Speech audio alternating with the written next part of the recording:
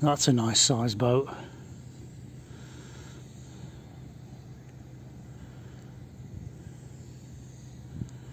In fact, it's perfect there, isn't it? Just right. It's a little bit on the large side. It's got to be a 70-footer.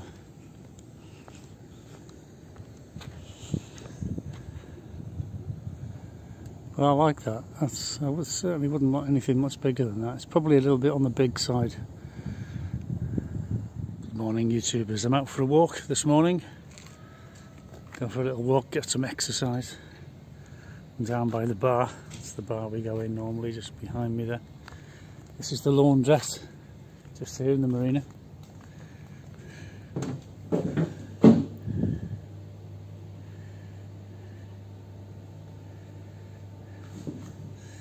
And it's very popular with camper vans as well. So we've got the boat over there.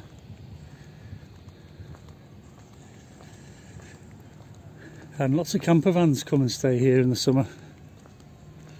Well, they stay here all year round, really. But yeah, they don't seem to allow caravans in here. Only camper vans. And they've got all bay numbers. Look, 5, 6, and it's really handy for going to Gibraltar. You just leave your van here and just wander into Gib. I'm not seeing many, in fact I'm not seeing any yet. Starlink, you know, if I had a camper van I'd have Starlink. You just take the antenna down when you move, obviously. But it's fantastic. I've got it on the boat. It's really, really good because you can't survive without internet these days. How did we ever survive without it? You know, we'd never heard of it. And then one day you just can't live without it.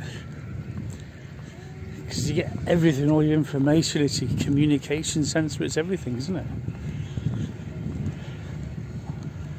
Loads of vans here. Look, aeroplane. You can hear an aeroplane, and if you look on top of the Moorish Castle, you probably can't see from there, but they've got it all decked out in the Gibraltar flag, the red and white flag, the castle and the quay, because Gibraltar National Day is coming soon.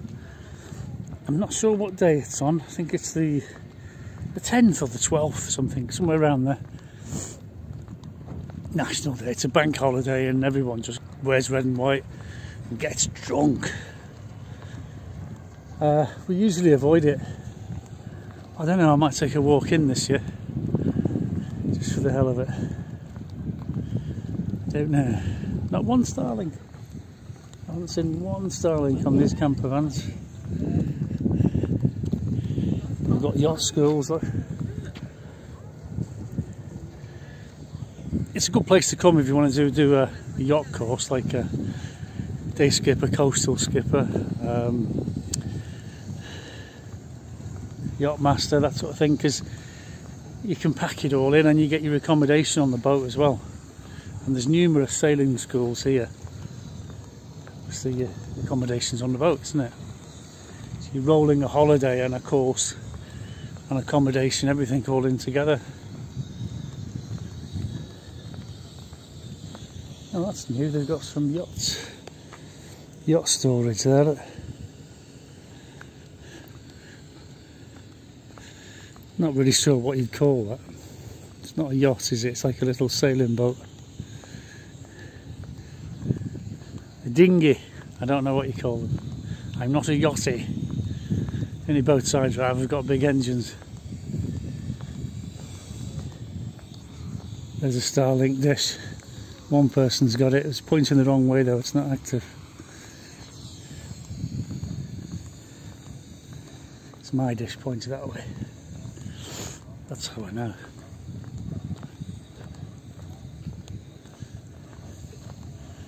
Right, I shall continue my walk. I don't even know what we're going to do this afternoon. Might go to the house, see my daughter. Looks like there's an old tugboat on the end there. Someone's living on it.